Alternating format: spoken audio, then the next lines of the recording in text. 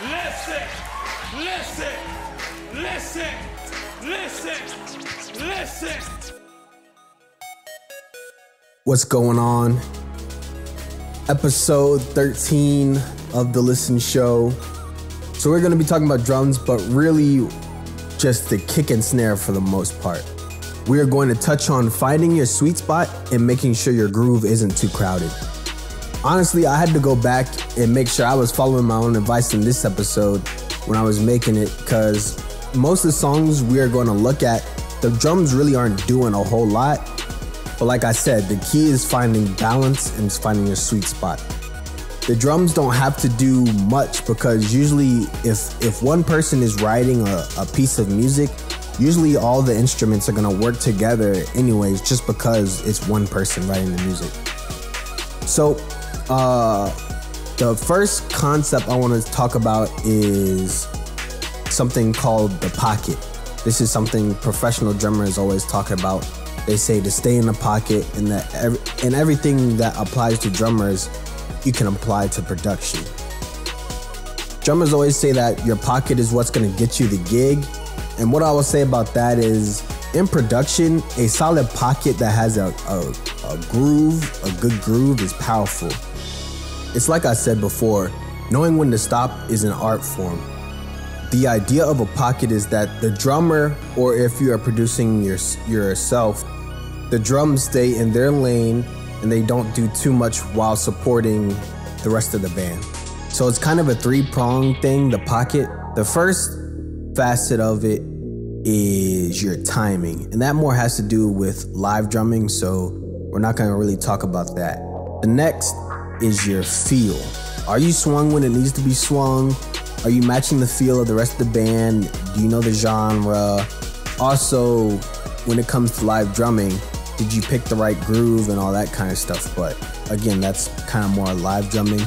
But the thing that you really should take from it is, and that has to do with producing, is are you staying in your lane and making sure you're not stepping on anybody's feet and making sure you're not doing too much?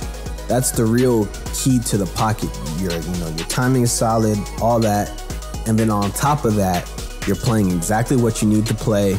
You're not doing too much, you're not showing off too much, all that kind of stuff. And the same thing goes into production when you want to find your sweet spot. Do you know when to stop? When is your groove enough? What percussion do you need? Is empty? All that kind of stuff plays into the pocket. Sound selection is also going to help with the groove. The right snare and the right kick are going to fuse together just off sonics alone. When you keep in the pocket and lay a solid foundation, everything else can just lock in. And the easy way to study and develop your groove is to study like Motown, funk, African music like Wizkid and Burna Boy. So yeah, first song I'm gonna get into is 24 Hours What You Like. In this song, the snare keeps the song moving. The tempo is slower and the melody has space in it, and it's more of a conservative track.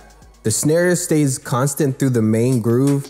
Then when they take it away, the track sounds so much more open and spacious, almost like you're kind of free floating until they bring the snare back in. The kick is backing up the snare and adding a bit more emotion and emphasis. It's almost like punctuation, but a kick will always put emphasis on something. And lastly, the kick being so sporadic in this song makes it so that when it comes in, it's felt without having to be so in your face. Like sometimes with hip hop music, the kick is like, well, the idea is to like really thump the speakers, you feel me? But in something like that, R&B, the kick doesn't have to be so thumpy, it just has to be felt.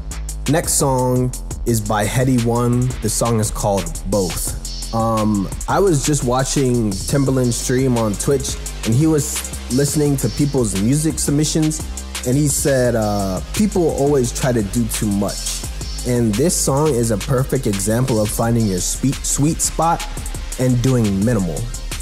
The foundation of the snare on 2 and 4 and the kick on 1 and 3 is like the most basic thing in the world. Or in this song, the kick is just on 1 and it's on the and of 3. And that's basic foundation level. And you can keep basic stuff like that, but there has to be something else in the song that's gonna push the song forward. But in this song, the simple addition of an extra snare on the of 2 helps keep the song moving forward and keeps the groove from feeling sluggish. The whole song is an example of a sweet spot and not doing too much. Again, instruments are where they need to be, they're doing what they need to do, and they're not doing too much more. It's that simple. Some filtering and things the engineer is gonna do and some extra sprinkles here and there keep it interesting and keep the song moving forward. So you really do not have to do too much.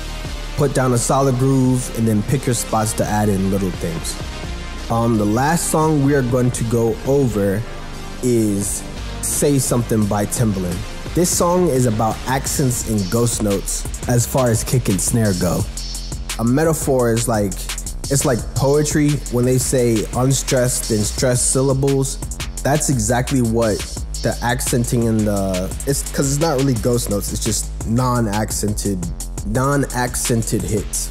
Honestly, while I was making this, I was having trouble putting words into what I wanted to say about this, but this difference in felt and heard and thumpy and punchy, knowing the when, where, whys, and hows of the different situations of music and having a proper command over them and knowing where to plug what is going to separate you as a producer.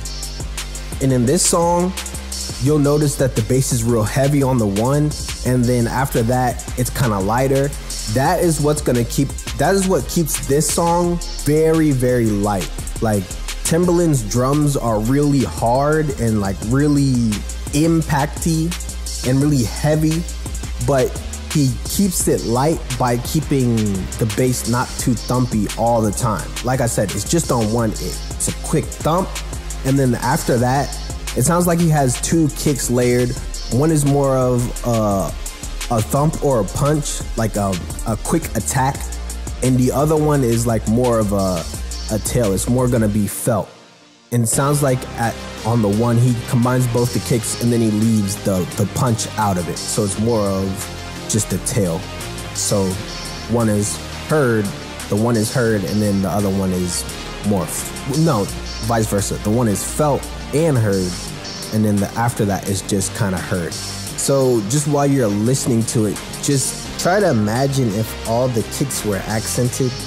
Like his drums, like I said, his drums are really heavy, so if you can imagine all the kicks after being accented, the song would be very heavy. Now, whether that's good or bad or whatever it is, it's really more of an artistic choice. So like I said, on the 1, Tim cuts out the bass and has the kick really thumpy. So on the 1, he cuts out the bass and it's just a kick. And then after that, he brings the bass back in and he either has like a pad play a higher octave or he adds in another pad, and it's almost like a scream. The beat is really going through emotions, and that is what the song is about, right? It's kind of like a back and forth between the bass and the synths. And I'm sure Timberland wasn't thinking in this much detail about it, but when he was creating, but what you feel in your mood and how you think will glue together your product, whether you intend to or not. A lot of things you'll just start creating and things will come together. That's just because of who you are, in that since you're the only person creating, or even if you do collab, like there's things that we feel, vibes that we give off, we can all read them and your vibe will be imprinted on the song whether you intend it to or not. So yeah. So that is it. As always, listen in the description below. Hold me accountable. Tell me what I can do better. And thank you for listening.